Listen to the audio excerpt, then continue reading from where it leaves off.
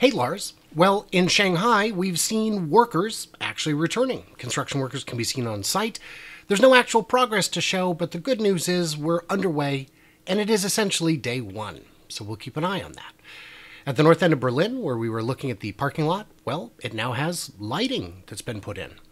On the roof of the main building, the solar panels are expanding, and the array that we saw facing east is likely to be mirrored facing west as well. In the south end of the building, parking lot area, the trees have been put in and other landscaping. And to the east of that, more parking has been expanded and graded, and it's underway. The 4680 building is finally showing some meaningful progress from the outside. Most of the walls are up, and interior work has begun in earnest. It's finally looking pretty good in terms of getting done by the end of the year.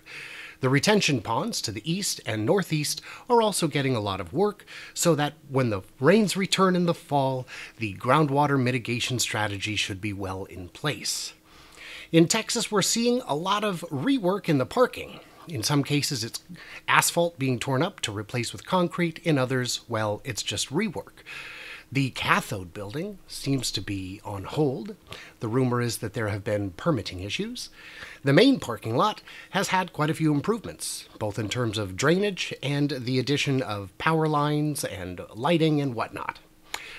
The solar panels are looking real nice. The A is filling out nicely, and this is just going great.